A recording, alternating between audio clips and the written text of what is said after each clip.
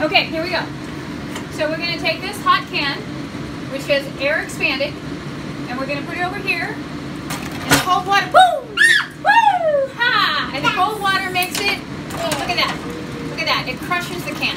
Totally crushes the can, right? Science Max did this. Did Science Max do this experiment? Yeah. I don't remember seeing this on Science Max.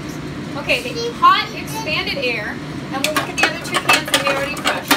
We crushed that can, and we crushed that can, because the hot air in the can where the water's boiling, see, look at all the steam, the water's coming out, and then we put it in the ice, and then boom, it goes pop.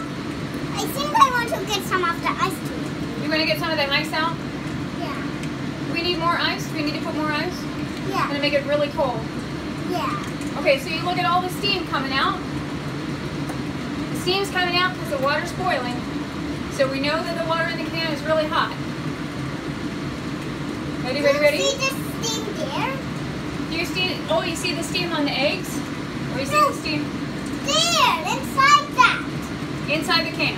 No, there. Over here. The steam from the eggs. No.